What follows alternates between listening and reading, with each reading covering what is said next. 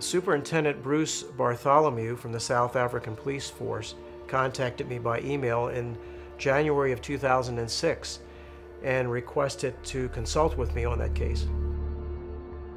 We agreed to meet for 4 hours, and he brought with him Fred van der Vyver's high-tech shoes. He had made a positive identification of the right shoe of Fred van der Vyver with regards to producing the blood mark in the bathroom of the Inge Lotz murder scene. The marks on the bottom of the shoe is quite a complex pattern with herringbone marks and straight lines, and there's a complete pattern under the shoe. Those are present on every single one of the shoes that came out of that particular mold at the factory, and those are called class characteristics. Well, my overall opinion was that there were not even class characteristics. Mr. Bartholomew, I said, are you in possession of the test impressions that you made of these shoes? And he said, no, I haven't made any test impressions.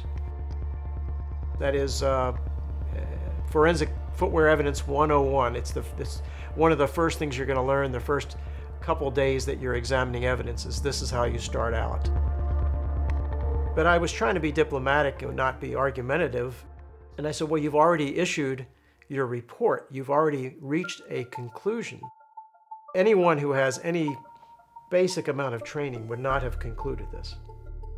I was very surprised that he was seeing anything in common between this blood mark and the shoe.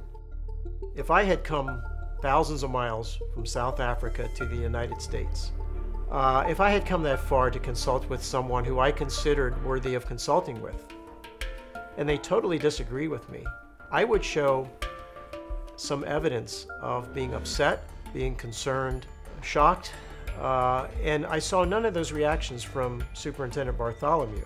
He seemed somewhat unaffected by anything I said. He was here with his wife. They were in somewhat of a hurry because they were on their way to Disney World.